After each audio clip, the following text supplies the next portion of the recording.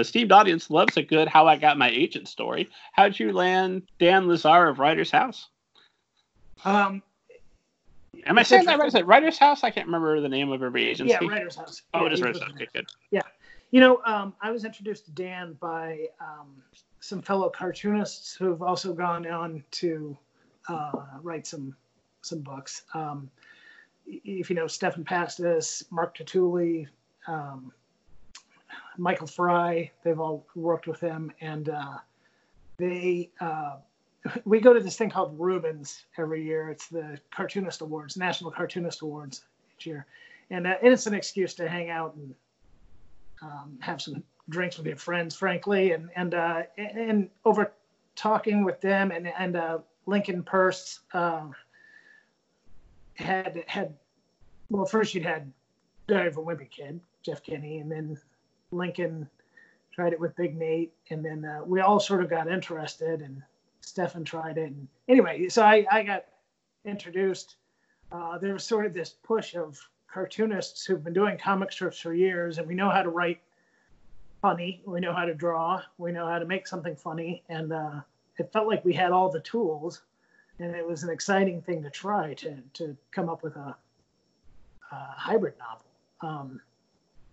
And it's unfortunate that I think almost anybody who writes a book in that genre right now, the first line of the review is, well, we've got another Diary of a Wimpy Kid here. But in my mind, it's become more of a true genre. It's and they're so popular and kids love them, so it's fun to write them because kids are going to respond to them. And here we have another type of book that kids really enjoy reading and that is super successful. Yeah, I know. Like, what could be wrong with that? So your objection is.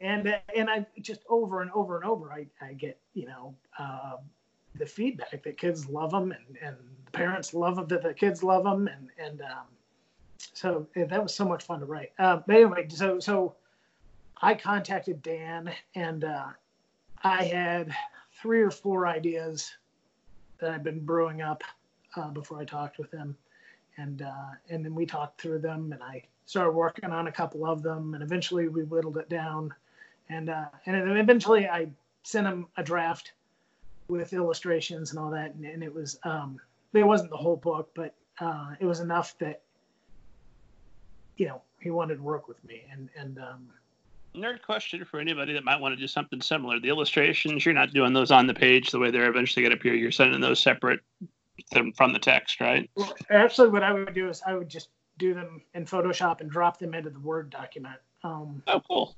Yeah, so I would just kind of separate, and then even I hadn't done all the illustrations because there are a lot of illustrations in those Zarf books. I hadn't done all of them, but what I had done is indicated, sort of in parentheses, here's where, this gag, I would describe what the joke was going to be or what the illustration would be. But I put in quite a few illustrations to get the feel for the book and feel for the characters. And it, he responded to it, and then it was pretty amazing that then publishers responded to it. I still feel lucky every day that I get to do this. So I was thrilled. Now, I had also done my graphic novel before that with Top Shelf Productions, and that I didn't have an agent when I did that book.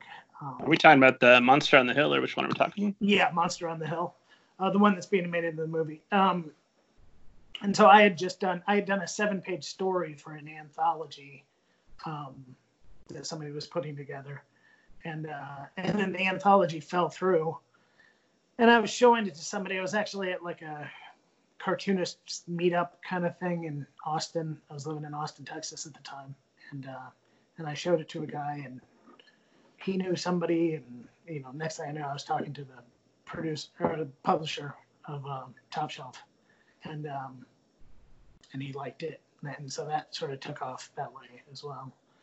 So I feel really lucky that these things have been well received.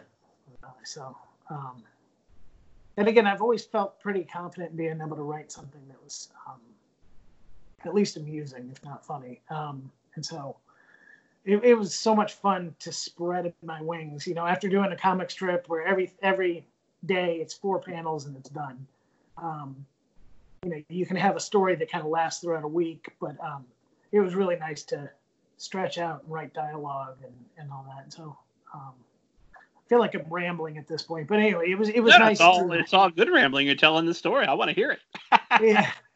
Well, it was fun to write the dialogue and just expand. And I think what slowly has happened over the years is that I started out as an illustrator, and so then I started doing the comic strip.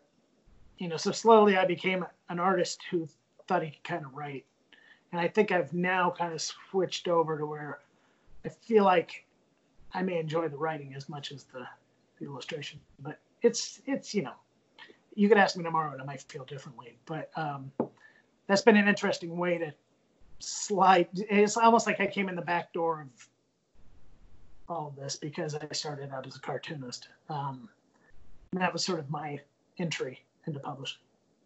But and that gave me sort of a leg to stand on also when I was writing to agents and things like that.